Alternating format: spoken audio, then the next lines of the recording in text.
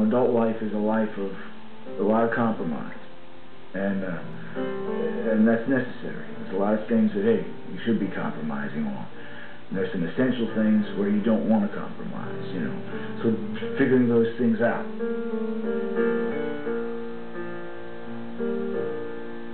What's the part of life where you need to compromise to whatever it might be, pay your bills, to get along, you know, to feed your kids, to make your way through the world? And then what's the part of life where there's a part of yourself that you can't compromise with, or you lose yourself?